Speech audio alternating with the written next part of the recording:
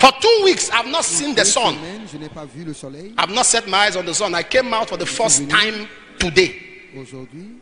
Was the first I left my room today for the first time since on Sunday. I left out of my room for the first time since Sunday, this morning, to come to church. And there are some things the Lord has been showing me so clearly. And when the Lord began to show them to me, the Lord said to me, he said, 5% of people in the church are not born again. I'm not saying 20, I'm not saying 50, 5.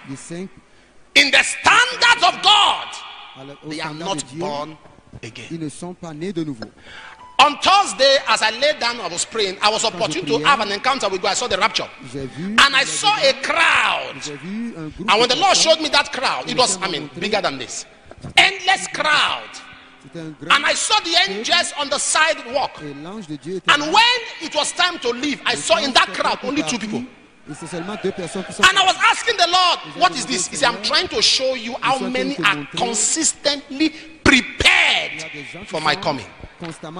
Are you born again? I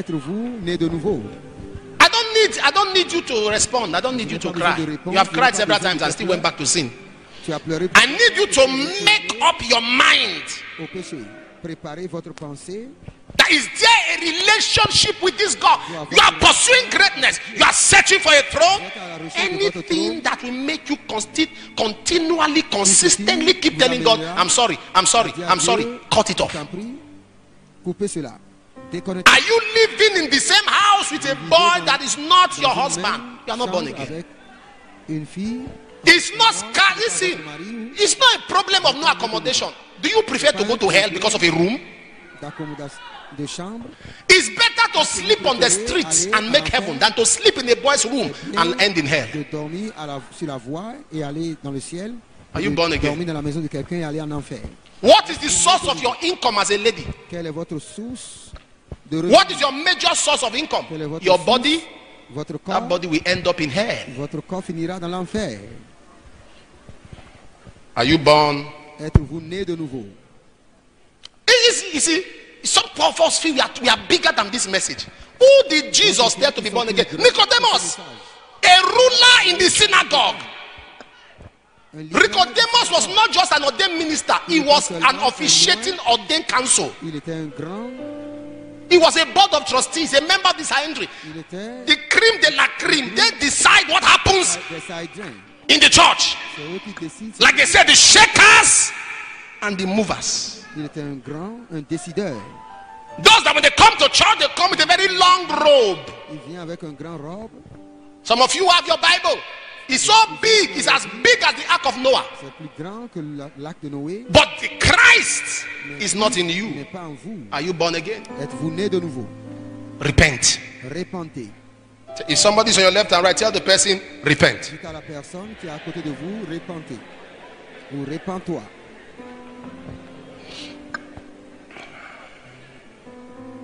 The vanity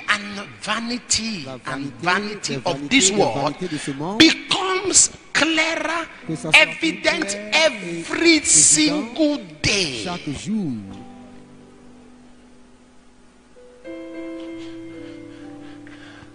Some of you bought a phone 5 years ago. You are not using it again. Am I correct? Huh? When you bought it, to you it was the best. You bought a phone 3 years ago. Some of you are not using that anymore.